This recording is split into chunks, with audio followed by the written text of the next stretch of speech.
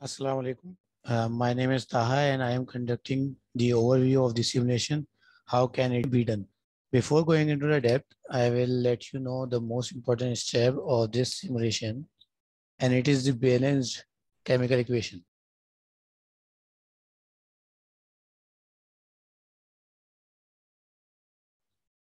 Basically, in this simulation, we will be using methane CH4 as fuel, and it can be combusted into two ways, whether it is in a single step like CH4 plus AO2, CO2, carbon dioxide, and water, and heat.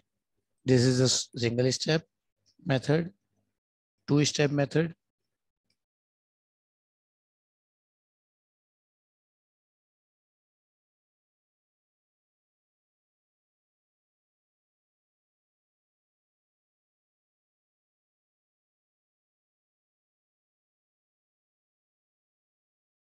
And this is the two-step method. Kindly keep in mind the stoichiometric fractions involved in the balance equation, and it will further be used in the simulation as well. Now let's get straight into the simulation. The first step involving in the simulation is geometry designing. As you have sent it to me, so there's no need to change it. There's the geometry. You are doing it on your own way.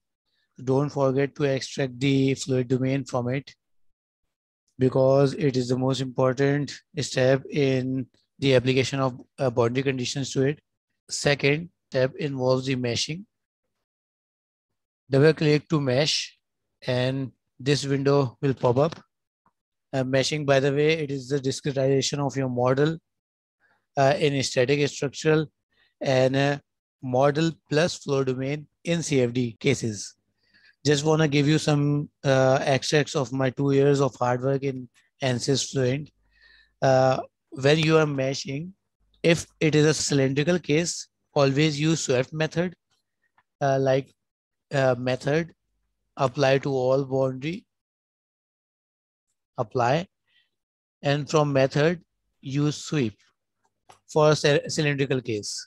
But for your model, you can use things like sizing.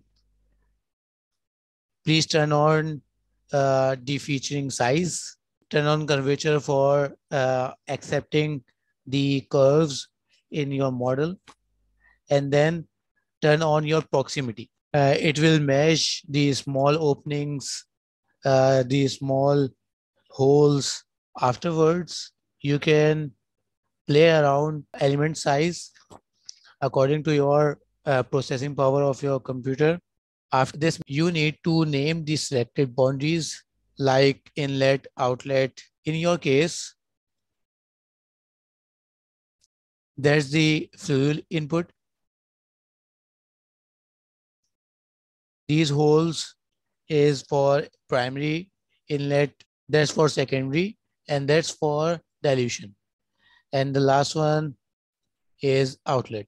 And the naming of boundaries, basically, the purpose behind it is we will, in the fluent step, we will apply the boundary conditions to it.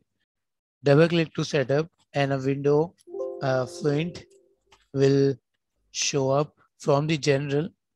Double click to general, and here a task page open from where you can check any errors. Console can check.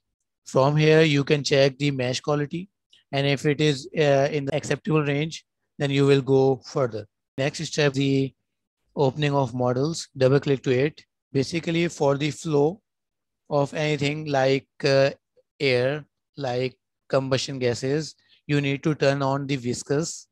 So please double click to viscous.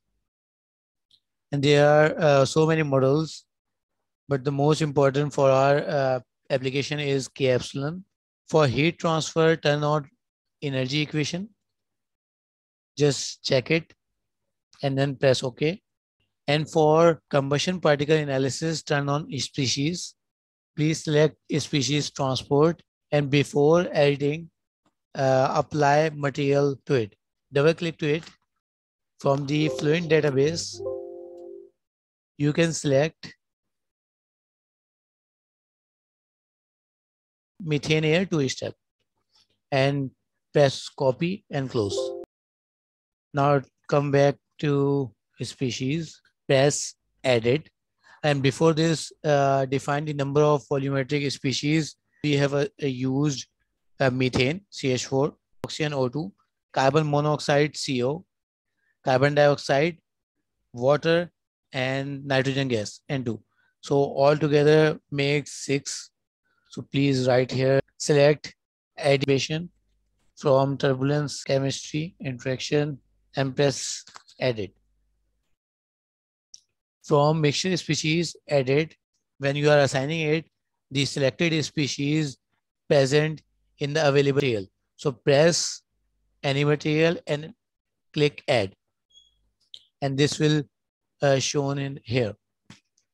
And press OK.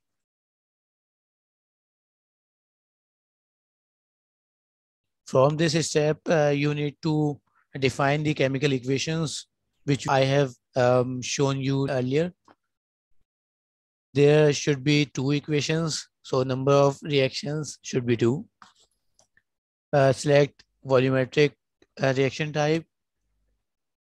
Now, the number 1 equation is for methane plus oxygen gives carbon monoxide and water. Methane has only 1 stoichiometric. Oxygen has 3.2, that means 1.5. Carbon monoxide has 1, that is product, and H2O has 2. So write it there. And for second equation, move it to ID number 2. And the equation is carbon monoxide plus oxygen gives carbon dioxide. Carbon monoxide has 1 stoichiometric fraction, so write 1 here. Oxygen has half, so write 0.5. And carbon monoxide has 1. So write 1 here and press OK. And after that, specific heat at constant pressure, select mixing law, not the piecewise function, and press close. Then comes the application of boundary conditions. Like as I have told you about the 5 inlet, double click to it. And in the species, you need to give what you have sent me, 0.7, H2O 0.3. That means 30% of H2O, and press apply. And likewise, mass flow rate also is 0.72, 0.72, right, 0.72 here, and species oxygen 0.233. And likewise, set primary dilution and secondary inlet as values given the report you have sent me earlier. Set outlet as pressure from here, wall, and assign species with zero diffusive flux. Now comes the report definitions, and before that comes residuals. Please set residuals to 1 exponent -6 for energy. Let other remains unchanged and check the conversions. It will let you know the convergence point. Double click to initialize.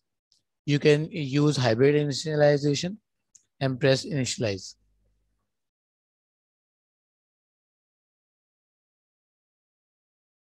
Hybrid initialization is done. Calculation. Set the iterations according to your processing power of your computer. I just write 100 and press calculate.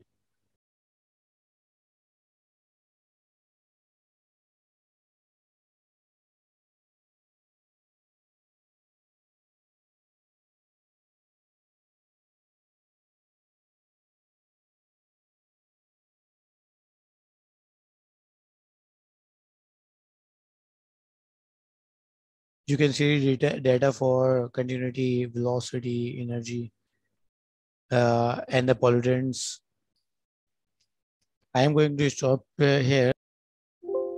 You can check contours from Fluent as well. From results and graphics, press Control You can have pressure controls. Most probably you need to know the temperature control. Just write temp and select all.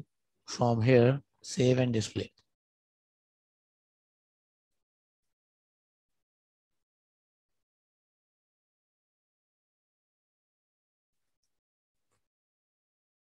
Likewise, you have fraction of carbon monoxide display. Like if you want to have the pressure plots,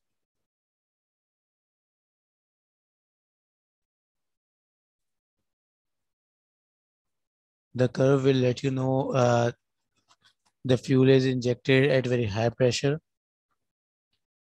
around 3 exponent 5, and likewise the outlet has around 5 exponent 4, and you can view it from CFD post as well.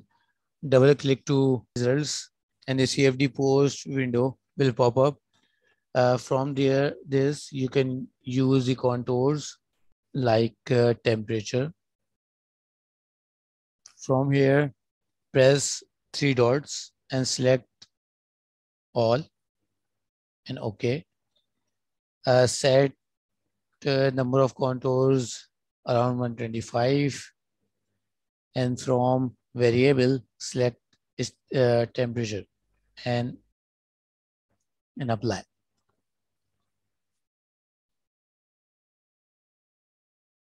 Wireframe, close wireframe. See the maximum temperature flow, temperature variations from inlet to outlet and far towards the secondary inlets. And that's how we can do a simulation for combustion. If you have any questions, any queries, you can message me.